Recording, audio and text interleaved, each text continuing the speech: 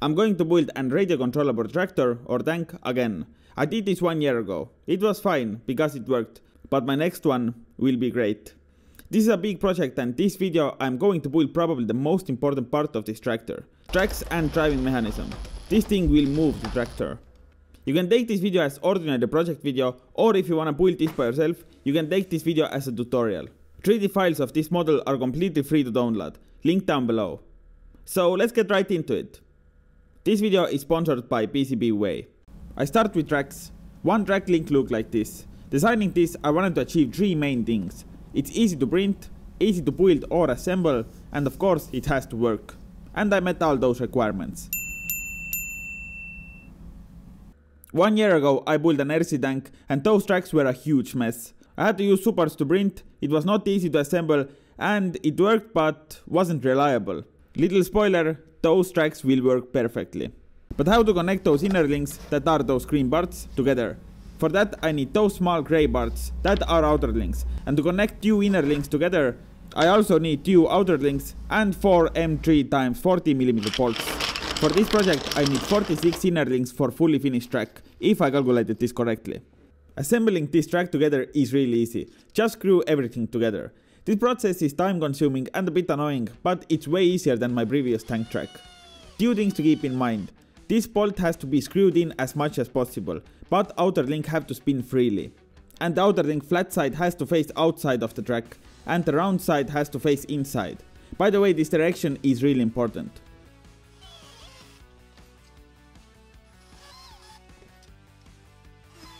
This is how it should look and work, but this is only one link. The whole track should look like this. If you wanna build this track by yourself but you don't have 3D printer, PCBWay have solution for you. PCBWay is known for making PCBs, but they also have amazing 3D printing, CNC, sheet metal fabrication and injection molding service.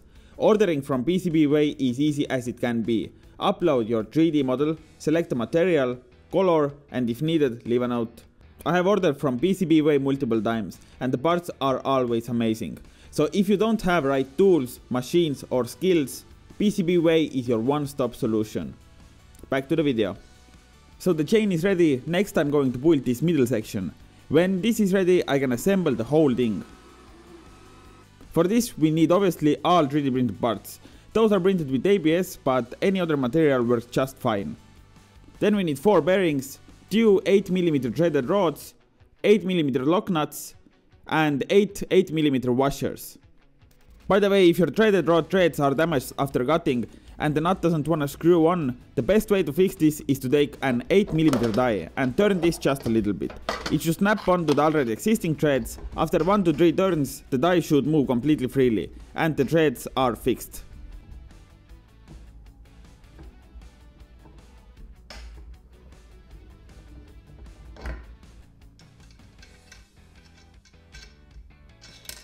Back to the assembly. I'm going to start by installing bearings to the roller wheels.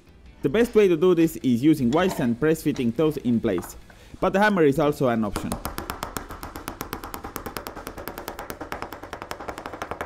And when this is done, it's finally time to put everything together.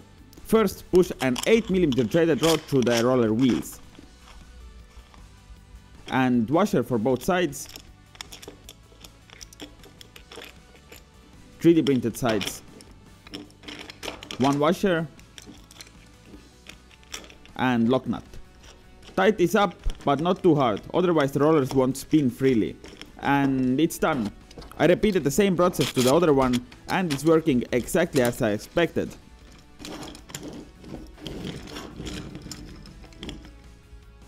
So the middle section and tracks are ready, now it's time to assemble the whole thing.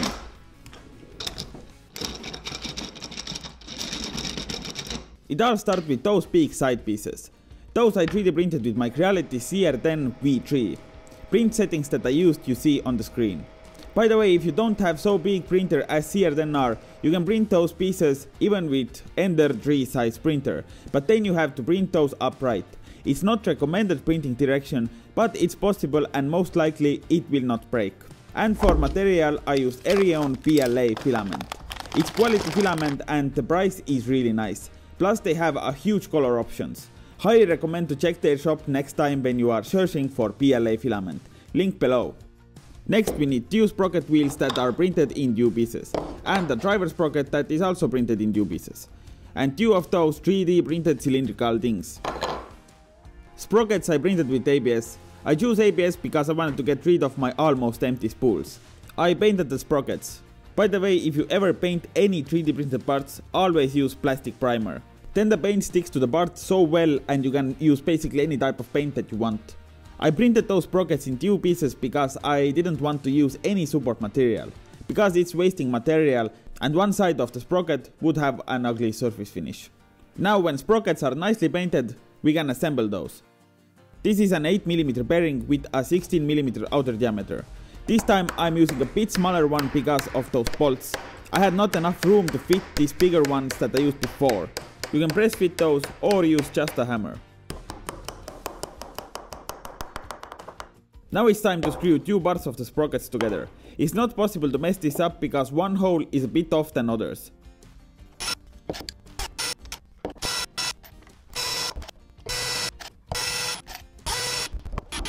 I repeated the exactly same process with other sprockets.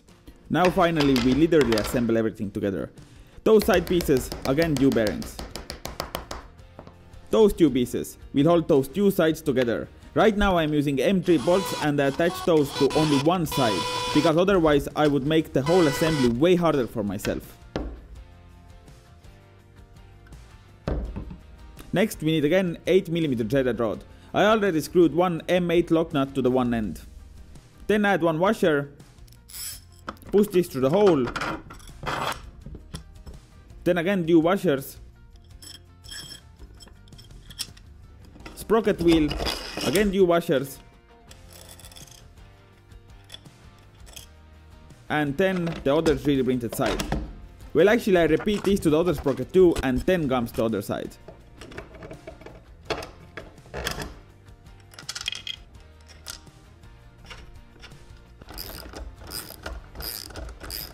Here I did a little mistake. This sprocket can move back and forward because I wanted to have ability to tighten the chain. But it's not gonna work, because if I tighten this too hard, the sprocket will not move freely. But if not, then the sprocket is at the maximum loose position. I fixed this by printing this type of spacer. I hammered those in and the sprocket cannot move backwards anymore. By the way, if you are going to download this model, then this problem is fixed and there is just a hole.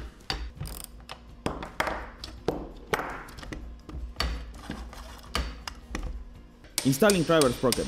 Basically one 8mm rod goes through everything, and then I drill 4mm hole and lock this driver shaft to the driver sprocket with one M4 bolt.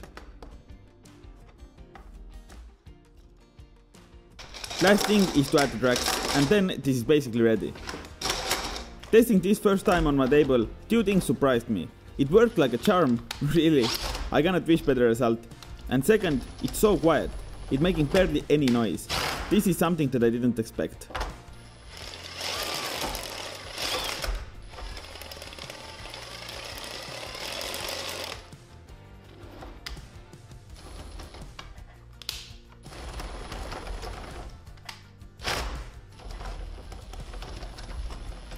Actually, I said it's basically done. There are 2 small things to do more. First, this aluminium pipe moves completely freely right now. That's why I have to drill 2 4mm holes through the 20mm aluminium pipe. I drilled a 3mm pilot hole to not damage 3D printed hole, and then I drilled a 3mm hole to 4mm hole. And the second thing is to add the middle section. This is really easy, I just had to push this aluminium pipe through everything. And now the last M4 bolt to lock this aluminium pipe to the place, and it's done.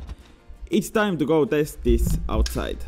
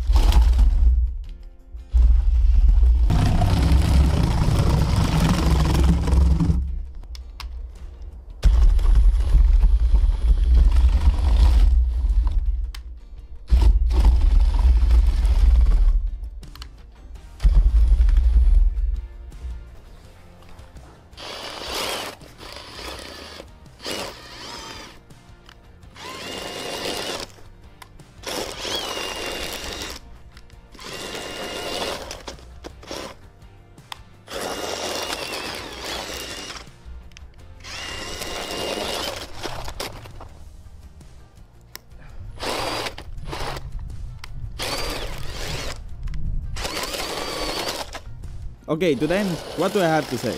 I didn't expect it will work so well. This is not a perfect way to test this, but I don't have any other option right now. Like I told you at the beginning of the video, I will use this to build an RC tractor or tank or however to call this. It will take a bit time, but when it's ready, I believe it will be one of the coolest things that I have ever 3D printed. If you don't wanna miss this, make sure you have pushed the subscribe button and notification bell. If you like this video, share this with your friends and family, and thank you for watching. See you guys in the next project video really soon. Bye.